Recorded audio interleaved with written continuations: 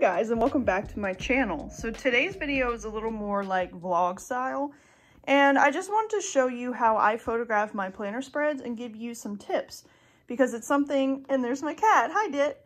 This is something that I struggled with for quite a while, and honestly I'm not going to say I'm an expert. I do still struggle with photographing my planner spreads and getting it perfect because I'm a perfectionist. However, I have learned a lot since I've started, and let's just jump right into it. I just want to give you some of my tips. So this first tip is something that I think is very important. A lot of people, including used to be myself, I used to think that, you know, oh, in order for me to take these really beautiful planner spreads, I need to, you know, have like these really fancy, expensive lights, and I need to make sure it's a white background because that's what everyone else has. And blah, blah, blah. And my first tip is utilize natural lighting. So I am in my home office right now, and you can see there's natural light coming in from the windows that are here to my left. The most important thing, I think, is be sure to not put it in direct sunlight. So let me just slide this over and show you. So this is where it's kind of coming in. The sun is directly shining on this particular spot. And it just creates a lot of unflattering shadows and is kind of harsh. So just kind of move it around until you're in a good spot. And it doesn't have to be, like you can see, this is obviously too dark. And that's pretty even. Now you can see, because the light is coming from the right, you'll see that there's shadows here of the discs. So you may want to flip it around to get that perfect angle. Make sure we are totally in the shadow here. And you'll see it is still a little bit dark, right? And that's where the magic of editing comes in. So I'm going to give you editing tips as well, so don't worry. All right, so this is the front of my planner. So obviously this isn't white. I know a big struggle a lot of us have when we use a white background is getting the white paper and the white background to be the same color. So I'm just going to flip to an old November spread because there's hardly anything on it. You just want to really make sure the light is even. That looks pretty even to me. Now, something else you can do that's totally optional, if you don't have a lot of, you know, props, you know, things that you want to use to just kind of add something to that background, you know, you can obviously take a picture with no props. But just one tip I have is to utilize some die cuts that you have. These are from the Honeybee shop, and they're actually stickers, but I laminated them. And that's because I knew I wanted to use them around my spreads for my photos. So you can just kind of position those how you think they look best. Got a journaling card there. So the biggest challenge with natural light is the inconsistency, right? Because the sun moves. Some days it's incredibly cloudy and you're going to have, you know, barely any natural light. So I moved it to where we are completely in the shade. We've got our natural light coming in from the windows. But this is a great base, so we can go ahead and snap our photo. And I do take my photos with my smartphone. I used to, when I was first getting started, I used to use my DSLR. I am a photographer, and I know a lot of photographers will say, oh my gosh, you take your photos with your phone, but phones have come such a long way that I honestly noticed that the difference between the photo taken with the phone and the photo taken with my DSLR for this particular subject, the difference really wasn't enough for me to mess with it. So I decided to make it easier on myself and just use my phone. If you have a decent phone, you should be able to just snap that photo right with your phone. Now you can also set it up so that you, depending on which phone you have, you can set it up to take your photo as a square if you like to do yours as squares for Instagram. I know you can also have them bigger, but typically for these, I like to take the photo wide and crop it later. I do turn on the grid lines usually, but sometimes I may want to use this for like a Facebook cover photo or a YouTube banner. So I don't want to limit myself to the square, if that makes sense. All right, so my next tip here is for how to photograph in artificial lighting. Now you may think that I have some big fancy softbox lights, and that obviously I do want some softbox lights. I've just been trying to save my money a little bit. We're, you know, saving up for some things. So I decided to work with what I currently have, and it may surprise you, but it's two desk lamps from Walmart. That's my filming setup. So anyway, as far as using this artificial lighting, now you'll see that with these, it's kind of reflecting off. There's a reflection here on this clear sticker. I just like to kind of move the lights around some. Really just play with it. Put that here. And your angle makes a huge difference too. So as I lean more forward and, you know, take the video or take the photo from above at that kind of angle, it really helps to eliminate the glare. Now you will see here, I'm sure you recognize this background. This is not my desk. This is a poster board. It's another tip I have for, you know, photographing planner spreads. If you're going to do it right on your desk and you hate the way your desk looks, look at this desk. I don't hate this desk. I actually love it. It's a sentimental kind of thing. It was my aunt's desk actually, but this was like $1 from Michael's. So I highly recommend just setting up a poster board right on your desk.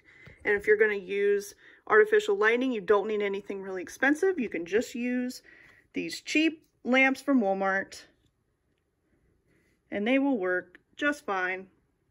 And we'll snap the picture. All right, guys. So here is how I edit my photos. Now, I do have, you know, professional photo editing software. I have Adobe Lightroom. I have Adobe Photoshop. I have all kinds of photo editors. But I found, again, like I said before, with using my phone to take pictures instead of using my DSLR, I find that editing in an app like PicTapGo, which I actually learned about from my friend Katie over at Katie Did Plans on Instagram. Katie did _plans. I'll put her handle in the description box. But she told me about this app in a group chat that we were in when we were talking about how we edit our photos and stuff. And she mentioned this app. And it's not a free app. It does cost money, but I believe it was $2.99, like $3. It was very inexpensive. And I went online and I just read what some other people were saying about it. And they said that it's so great. It's worth the money. So I wanted to show you how I use it to edit my planner photos. And again, I could use Lightroom. I could use Photoshop, but this makes it quick and easy. And since I am taking the photos right on my phone, it's all right there. So I'm going to tap on this one that we took on the desk with the artificial lighting. I'm going to hit edit. And here is why PicTapGo is worth the money, okay? Now, you'll see here at the bottom, there's an ad for PicTapGo Plus. I don't have that. I don't really know. And it says free download. Yeah, it's free to download it, but it's not free. Anyway, I'm not sure what the benefits are of that, so I'm just going to show you. This is PicTapGo, which does cost money. I believe it's $2.99. If I'm wrong, I will let you know in the description box, or I'll put something on the screen. Anyway, recipes is what makes PicTapGo worth it. You can save recipes to edit your photos. So basically what a recipe is, say I start with this photo, and I go here under adjustments and I go to light, contrast, and then I go to filters, and I just start kind of choosing the ones that I like. And then you scroll. You can choose another one. I really like this one called Peer Pressure. You can change the intensity with the slider. I can crop it right here in the app. I want to make sure it's on 1:1. If I want it to be square, if I want it to be 4:3, I could do it like that. 3:2, 16:9, just whatever you want. But for Instagram, for the square, you want to keep it on the 1:1 ratio, so I could kind of crop it like that. So then you go to go, and you see here down here where it says save recipe. It saves all those adjustments that you made, and you could just name it. So what I do is, and this is how I'm going to hit undo on everything. I want to start back at the beginning. Okay, so we'll go back to this photo. This is what I do.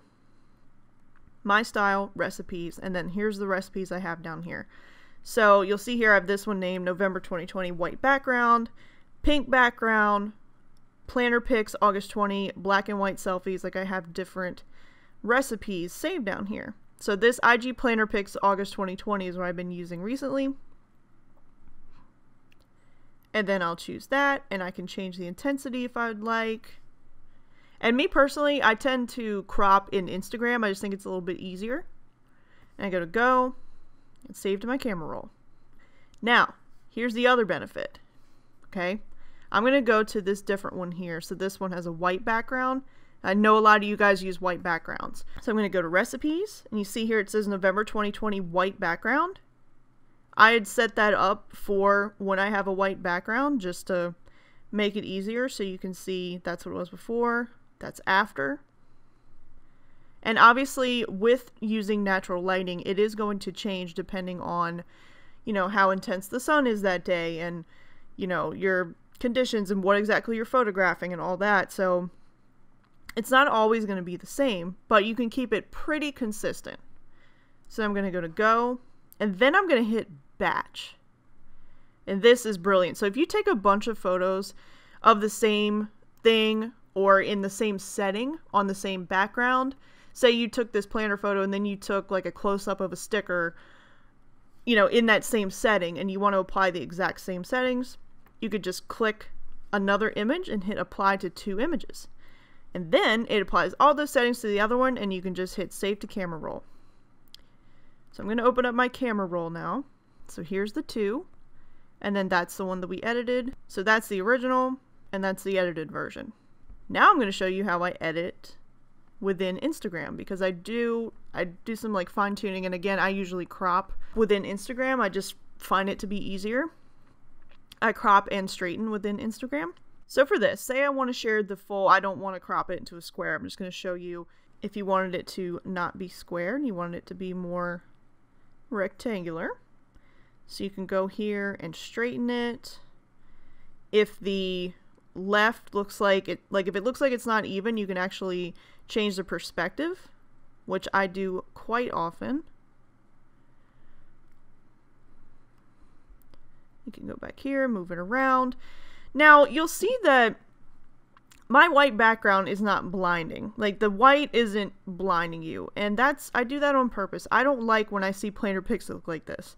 I know a lot of people do that. You do you, but I don't like to be blinded when I open up Instagram. And I can't even, you know, hardly read the text because it's just blinding. And I understand that people have different editing styles and preferences. But you can just go in here and make changes until you're happy with it. I usually end up turning the warmth down a little bit when I use the white background, because my white background has a little bit of like an off-white color rather than a true white, which can be frustrating. And you can go in here and choose filters. I like to keep it pretty consistent because I do use the filters in PicTap Go. I'd like to also, you know, keep it consistent with the filter I'm using in Instagram. Juno is one that I use very frequently, but I don't turn it all the way up like this. I usually just do about like 25. And those are the changes. Okay, I'm going to show you on this one how I edit it. And for this one, I'm going to make it a square, just to change it up a little bit. So say I just wanted to display like that. I'm going to go here to edit, adjust, straighten it some. When I'm using this wooden background, I really like to make sure my lines are straight. Like the lines on the wood, I mean. And for the wood background, I tend to, use the gingham filter, but I turn it like way down. I just barely use it. So it's about, again, at 25. Dang it, accidentally. There we go. So it's about at 25 for gingham, and then I go to edit, up the contrast a little bit, just kind of play around with it. I try not to obsess over my feed too much. I do like it to look a certain way and like it to look pretty, you know, fairly consistent, but I'm not going to stress myself out over my feed anymore. But that is how I choose to edit my photos, and I'll just show you one more thing. I'm going to show you how I would edit this one were it a square instead of a rectangle. So I would just kind of do it like that and just show that creepy but cute die cut that I love so much. Again, with the white background, I tend to use the Juno filter, but I only put it on about 25. Up the contrast a little bit. Turn the warmth down. Another thing you can do is turn the saturation down. If you feel like the colors are popping too much, it's really going to change for every photo that you're editing, but you want to keep it, you know, you want to make it as easy as possible on yourself. So that's where I think Pick Tap Go really comes in handy. But you can see here on my feed that I don't use a lot of white backgrounds. I pretty much only use a white background when I don't have another one that will work for me. And I edit in a way where, again, you can still see the dots. There's a lot of people who make it so bright that you can't even see the dots on dot grid, where it's just really like washed out and, you know, just in your face. And then you can see here that I used a pink background. So on Pick Tap Go, I had that one recipe for the pink background. This one's just called Pink Background, and that one I had just set to make sure that all the photos with the pink background, like these here, were consistent. And with the white background, you know, I tried to keep it looking pretty consistent from photo to photo. And then these with the black background that were a little bit darker, I had a different recipe on Pick Tap Go to make them all look pretty consistent. It's never going to be perfect, and you're always going to, you know, see after you post and be like, oh, I should have fixed that, I should have done that, but that is how I edit my planner photos. I highly recommend Pick Tap Go. It's very inexpensive. So that's how the photo started. That's the original photo. And then that's how it would look finished for Instagram. So I hope this was beneficial for you guys. I hope it helped you out. And let me know if you have, you know, any questions about editing or taking pictures.